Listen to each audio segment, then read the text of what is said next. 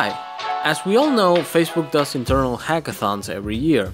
In November of 2017, an interesting idea developed. Why not creating a tool to convert programs written in PHP to an intermediate language such as C++ to process it on a C++ compiler and, in this way, increase the efficiency and optimize our programs? This idea resulted in an interesting project called PHP to C++, and a couple of years later it was thought that C++ could stop being used as an intermediate language and make use of the just-in-time compilation into the machine code.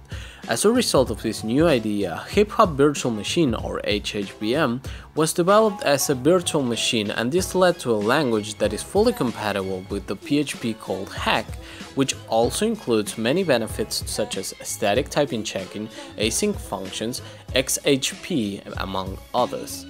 The purpose of this tutorial is to exhibit the usage of this new language and approach Hack to the developers around the world. For this, we're going to develop a micro-framework website to encourage more programmers to use Hack on their daily basis.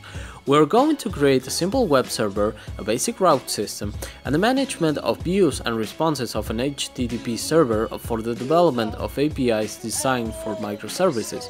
We encourage you to follow this tutorial and create your very first application and API using Hack and HHVM.